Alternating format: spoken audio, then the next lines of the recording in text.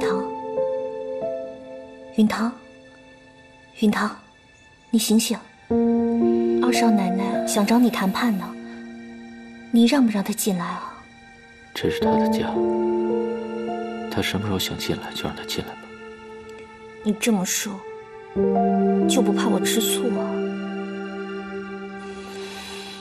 好吧，好吧，好吧，我去开门，都听你的行了吧？谁让我爱你呢？来。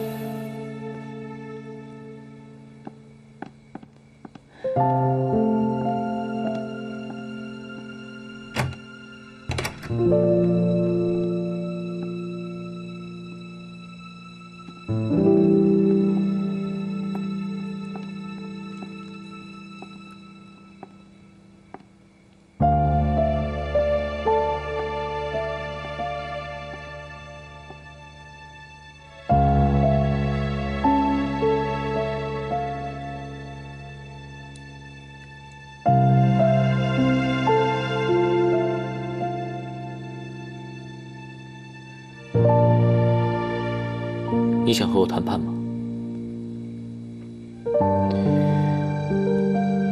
条件都拟好了。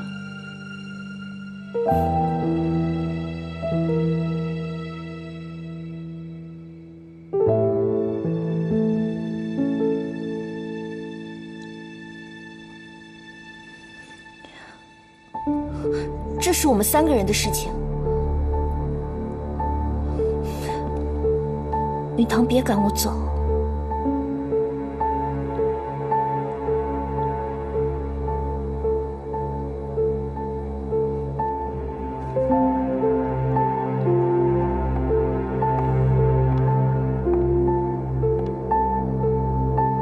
看看这个吧。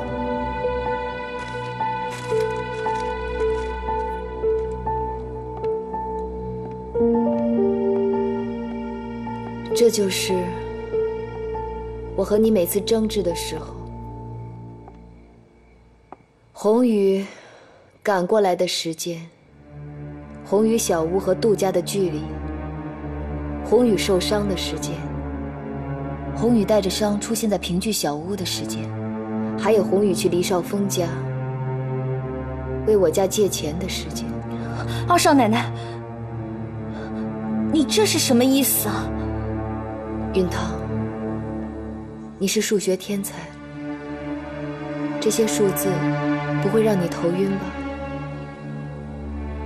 你想想，为什么不管在哪儿，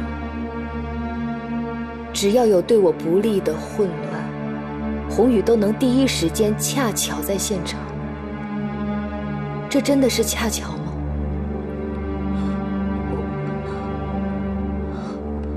我爱允堂，允堂的事情，我自然每时每刻、每一件都会去关心啊。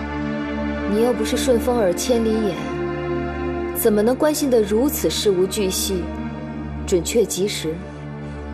你在杜家到底有多少眼线？你究竟买通了允堂身边多少人？二少奶奶，你这是什么意思啊？别再装傻充愣了，红姨娘。你所做的一切，漏洞百出，居心不良。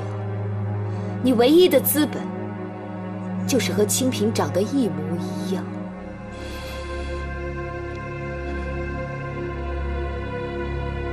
杜允堂，你被初恋蒙住了眼睛，你爱上了一个演技拙劣的骗子。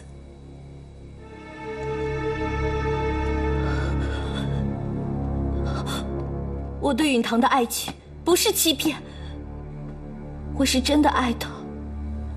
红雨，最好少说几句，说的越多，破绽就越多。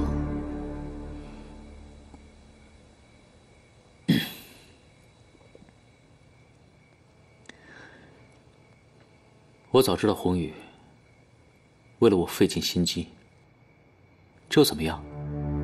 她为了爱我，能变成清平，能在我病的时候不顾一切的去照顾我。你呢？你又在哪里？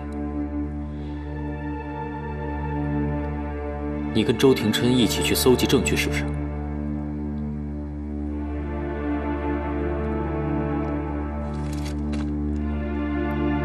你的表情出卖了你。纸上的笔记的确是你的，但是那种缜密调查的方式，根本不是大大咧咧的童玉婉能够做到的。你为了欺骗我，为了不让我知道，故意又重抄了一遍，是不是？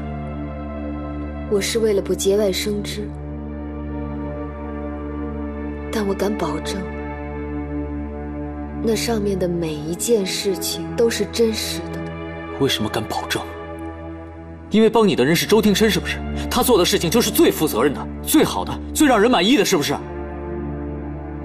杜允堂，你别转移话题。我今天来是要跟你说。别说了，我是不会和你离婚的。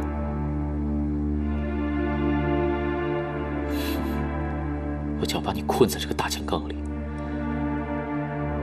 每天对着那些你最不屑的人，跟他们一起去争执。我就要把你留在我的身边，做一些你最讨厌的事情。杜允堂，你不是很讨厌女人之间的争斗吗？你不是也讨厌当一个无聊的看客吗？我就是要对你不公平，就是要把你这出戏看到底。总之，不管怎么样，不管你有多渴望，我是绝对不会让周廷琛得到你。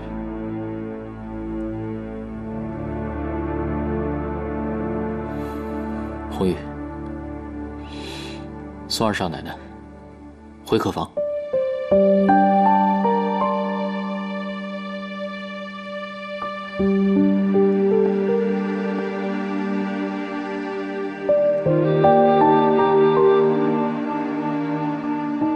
二少奶奶，请你走吧。